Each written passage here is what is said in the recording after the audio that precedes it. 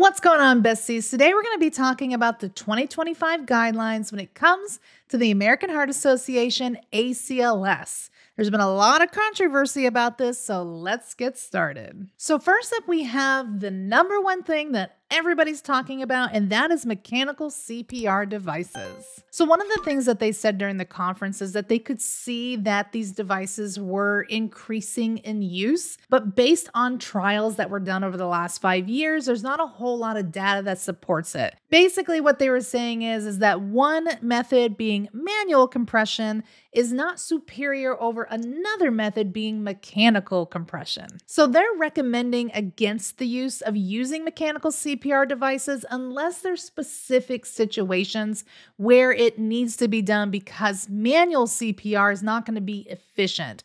So it seems like our emergency responders will still have the ability to use it because they are in a situation where manual might not cut it, but in general routine use, no mas. Another thing they mentioned was buffering agents during CPR. Specifically in this case, they seem to really focus on sodium bicarbonate. So they did have recent randomized controlled trials that kind of looked at the routine administration of buffering agents like sodium bicarbonate during cardiac arrest. And what they found was it doesn't actually improve return of spontaneous circulation, survival to discharge, or neurological outcomes. So what they advise moving forward is that sodium bicarbonate specifically during cardiac arrest is not suggested unless there's a special circumstance for its use. Next up, we have IV versus IO access during CPR. They didn't really find any evidence that IO strategy being first use led to any kind of faster access or shorter time to drug, and the outcomes are really similar regardless if they used IV or IO. They still stand on the fact that IV route continues to be the preferred method, and then IO can be a secondary method if we have failed attempts with the IV. And then we have cardiac arrest and hyperkalemia. So really there's insufficient evidence based on their finding for the use of or against calcium or bicarbonate. So they say in situations of hyperkalemia, the key choice is to continue using insulin and glucose as suggested. They also had some feedback about temperature control. So this actually changed based on the 2020 guidelines. So originally the high target was 36 degrees Celsius. Now what they're saying is they're looking at around 37.5 degrees Celsius, equal to or less than that is the recommendation. And lastly, I'm going to get a whole bunch of groans and some old goodies. We have providing breaths is now back in the guidelines post-COVID pandemic. If you remember, during the COVID pandemic, there was a lot of concern about providing these rescue breaths during the process of CPR. So what they ended up saying during that time was because of the risk to healthcare providers, rescue breaths were not necessarily an option. If you were willing to do it, great. If not, it's okay. Well, now that we're on the other side of the COVID pandemic, they're bringing them back. So get ready to put your lips on somebody, ladies and gentlemen. They also updated the chain of survival. So previously, there was a chain of survival for out of the hospital, in the hospital, if it was an adult versus a pediatric.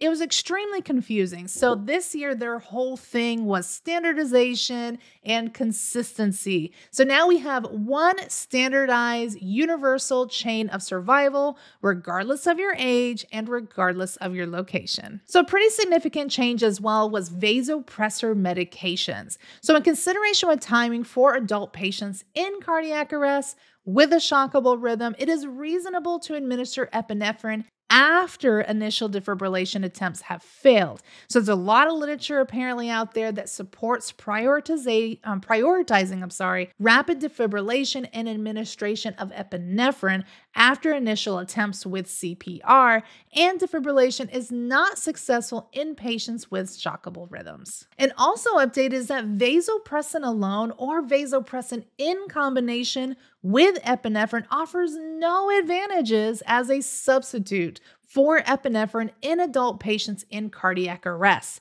They had multiple studies where they found that there was no difference in survival outcomes when comparing vasopressin alone or vasopressin combined with epinephrine versus just using epinephrine alone. Here's our second significant changes is non-vasopressor medications. So sotalol used to be an option. Sotalol is not an option no more. New for adults in cardiac arrest, the use of beta blockers, specifically sotalol was like the big one that would be used all the time for ventricular fibrillation and pulseless ventricular tachycardia. Unresponsive to defibrillation is of uncertain benefit. They found that there was no evidence that emerged from the 2025 ILCOR evidence update about the use of these medications in cardiac arrest. So as of right now, when you look at the 2025 guidelines, sotalol has been nixed. So here are the updates to the 2025 adult cardiac arrest algorithm. So back in 2020, up here at the top where it says start CPR, it just said give oxygen. They did a little change to the verbiage where they actually give instructions. So now they say begin bag mask ventilation and give oxygen. And you're also going to find that they're going from quantitative capnography to continuous capnography. So if you're confused by what the difference is, here's like a little quick note. So quantitative capnography measures and provides a specific numerical reading of the carbon dioxide level at the end of exhalation. So in this particular situation, you're going to get a number. So for example, capnography may be 38. We know that normal is between 35 and 45. So we're getting numerical data with quantitative. Whereas with continuous, in continuous capnography, we're seeing the monitor displaying the CO2 concentration as it changes over time. So in this case, we're actually getting a waveform with time on the x-axis and CO2 pressure on the y-axis. So it's giving us a little bit more information that we need to make sure that high quality CPR is being initiated. A couple key highlights that they said also was that higher first shock energy settings greater than or equal to 200 joules are preferable in lower settings for cardioversion of atrial fibrillation and flutter, as well as pulseless ventricular tachycardia is always unstable and should be treated immediately with defibrillation because delays in shock delivery worsens outcomes. So overall, the algorithm didn't change much, but they did move some things around. So one of the things that they moved around up here was the advanced airway. So typically it was a little bit lower down in our box, but I think that they probably moved it up just so that you had the information up here at the top when you're doing high quality CPR. I mean, it makes sense. One thing you're also going to notice is that they removed ROSC from the side panel. So typically you would have like a little information there about what happens once you get that return of circulation. However, now ROSC is just its own thing. It's got its own algorithm, so you're not going to find it specifically in the cardiac arrest algorithm anymore. And then the other thing that they changed too is they also lessened the steps. So if you remember originally, this box said go to 5 or 7. They basically gave you an option of where it is that you wanted to go. Now they're saying you're going to step 5. There's no ands, ifs, or buts about it. Whereas with this box right here, it says to go to step 10. Previously, this said you would go to step 10 or 11. Now they're eliminating that out. They're like, you know what? Go immediately to step 10. They're not giving us any options of where we want to go in the algorithm. Next up, we have the ALS termination of resuscitation. So they did update these based on newer guidelines that really emphasize the rule that in emergency medical service situations, based on their scope of practice, that they need to use more than just the end tidal carbon dioxide to make the decision to end resuscitation efforts. So in this case, they want our EMS to actually start looking at, was the arrest not witnessed? Was there no bystander during CPR? Was there no return of spontaneous circulation before transport, and no shock was delivered before transportation? If all of those criteria are met, then we can make the determination if we need to terminate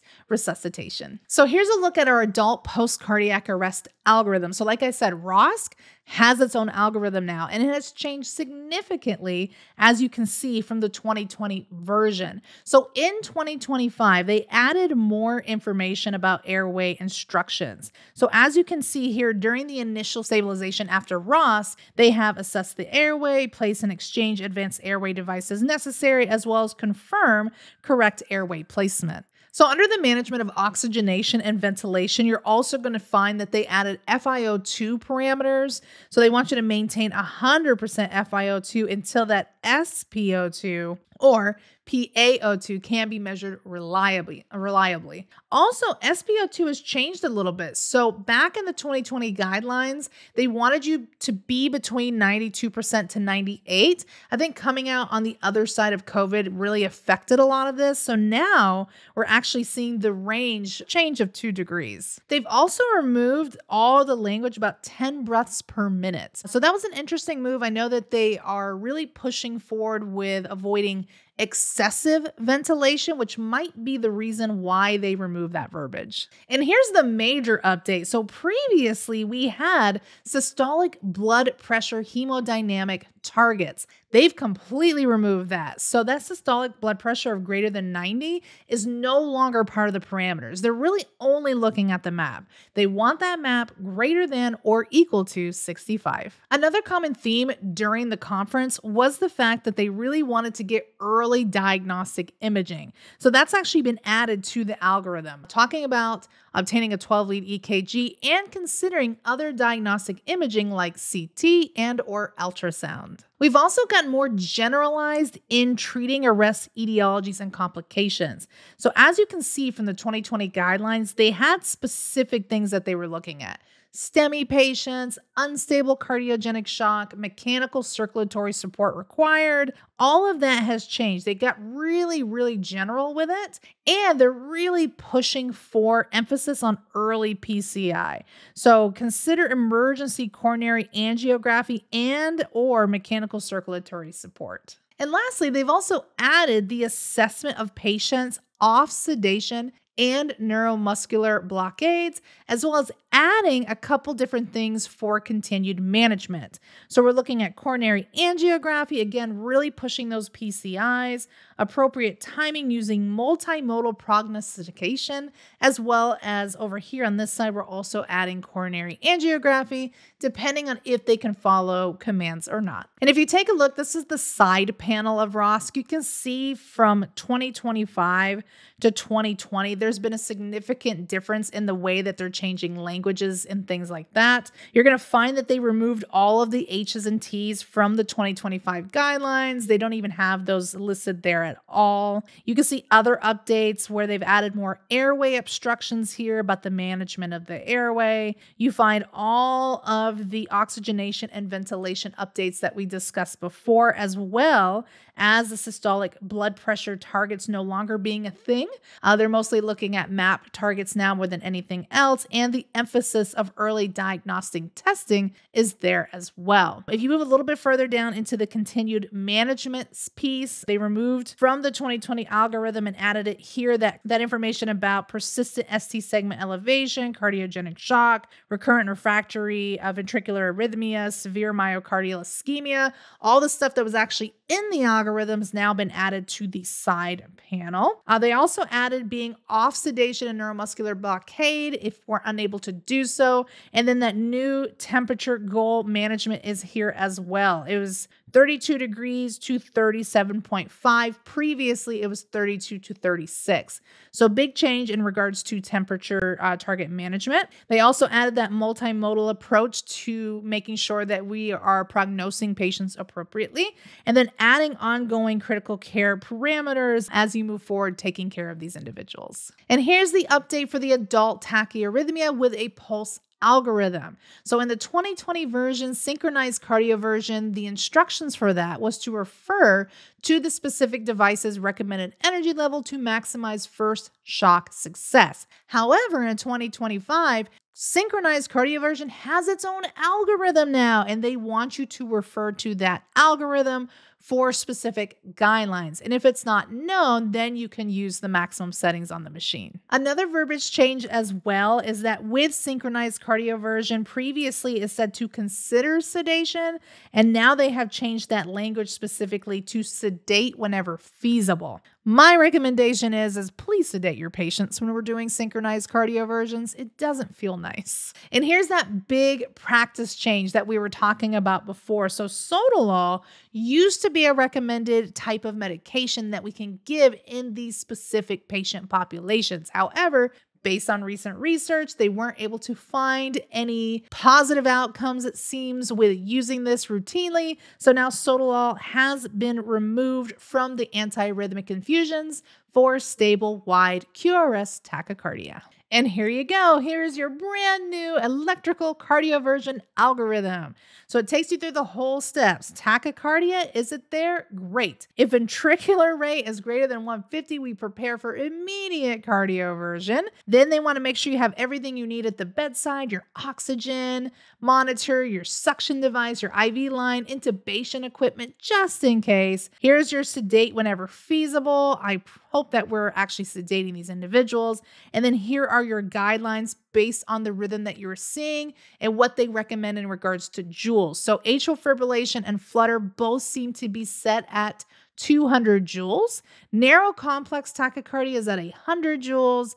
Monomorphic ventricular tachycardia is at 100 joules. And then when we have polymorphic ventricular tachycardia, it is unsynchronized high energy shock, also known as defibrillation. So here's the update for the adult bradycardia with a pulse algorithm. So we do have some practice changes based on 2020. So initially in 2020, what they originally had was after the identification of this bradycardia, we wanted to identify and treat the underlying cause. However, that has been moved. So now it's actually a little bit further down, and they added cardiopulmonary compromise first. So they want to make sure if there's any kind of hypotension, acutely altered mental status, signs of shock, ischemic chest discomfort, or acute heart failure. They want you to identify those things or not before you move down the algorithm. So here's a little bit of a closer view. Now you can see that cardiopulmonary compromise being added there. And then you make a decision whether you're going to move to assessment and support or treat the underlying causes. The one thing that they did move from the assessment and support was the IV access. I guess they just assume